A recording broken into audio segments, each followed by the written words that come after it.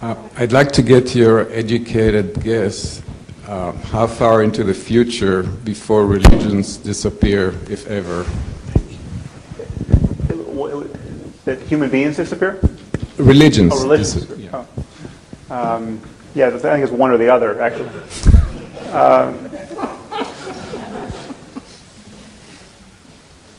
I don't know. Well, if you take, I mean, I'm not particularly optimistic that it's going to happen in any short time frame, but if you take my suite of concerns and map them onto the kinds of predictions you get from someone like Ray Kurzweil, just how, I don't know if you know Ray Kurzweil's work on the singularity and just the kind of the doubling time of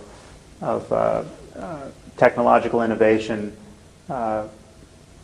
getting shorter and shorter. The implications of this on his, if anything like his projections are true, it's something like we're going to have 20,000 years of cultural progress in this century, you know, as measured at the rate of progress in the year 2000.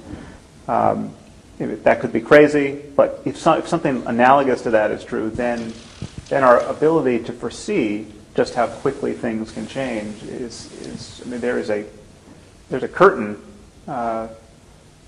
blocking the future there, and or an event horizon of some kind. And so I really, you know, I can barely imagine what it was like before we had cell phones and the internet, and that's, you know, it's been like 5,000 days or whatever.